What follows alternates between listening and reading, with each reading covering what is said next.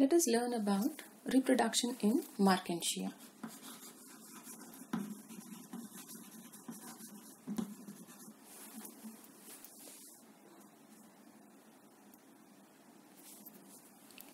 Marchantia reproduces by vegetative and sexual methods. First, we will learn about the vegetative methods of propagation.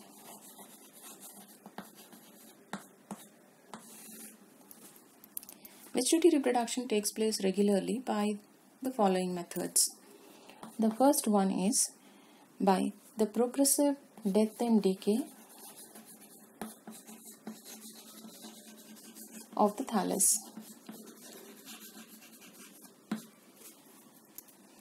The mature cells of the gametophyte are short-lived. This is the gametophyte. This is the posterior region of the gametophyte, a prominent midrib, the areolae, the apical region of the gametophyte. These cells at the posterior region are short-lived, and the death and the decay of the older cells begins at the posterior region. As the cells decay, it starts from the posterior end and reaches the anterior region.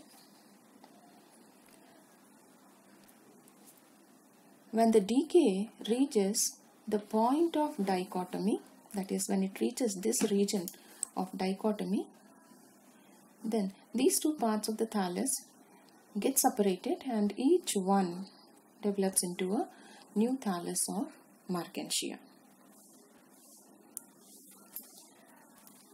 The second method of vegetative propagation is by the formation of adventitious branches.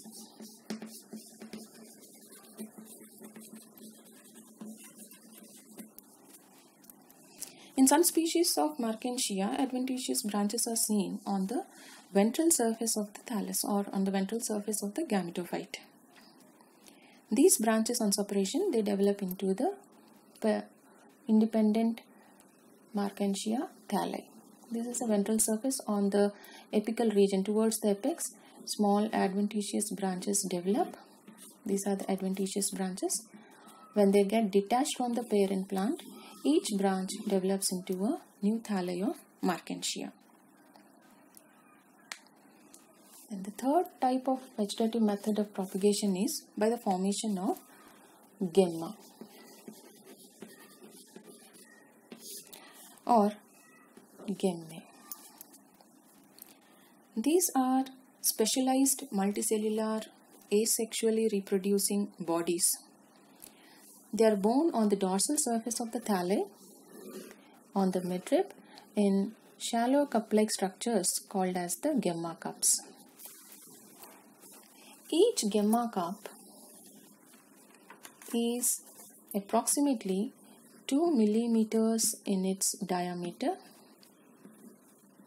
It is embedded inside the tissue of the thallus. It is around 2 millimeters in diameter and about 3 millimeters in its height. The margins of the gemma cup are lobed or fringed. They are hyaline, whereas the gemma cup is green in color.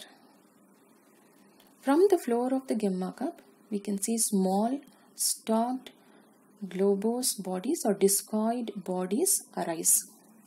These discoid bodies are called as the gemme.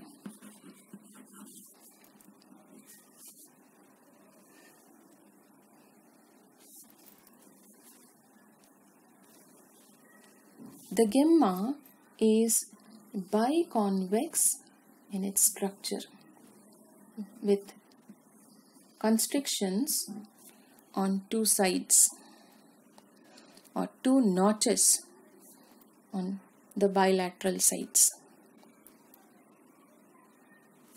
The superficial cells, the margins near the two notches towards the margin of the gemma, we find a layer of growing cells or apical cells. All the cells of gemme are green in color and contain chloroplast. But there are few cells which are colorless. They are colorless, and these cells give rise to rhizoids, so they are called as the rhizoidal cells.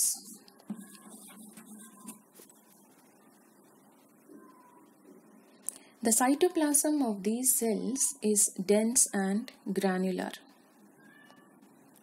Apart from the gemma inside the gemma cup, there are small club-like structures which arise from the floor of the gemma cup, and these club-like structures are the mucilaginous hair.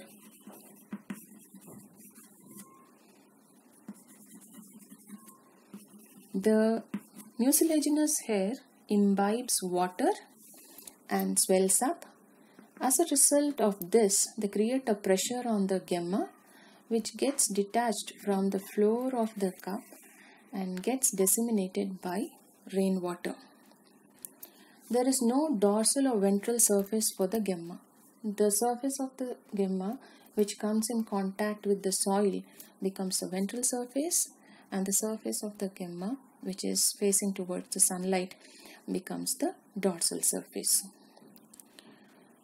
The mature gemmae, when they fall on the substratum, from either side, that is these notches, from the two lateral notches, a new plant starts coming out, or new plants arise from both the sides from the apical regions.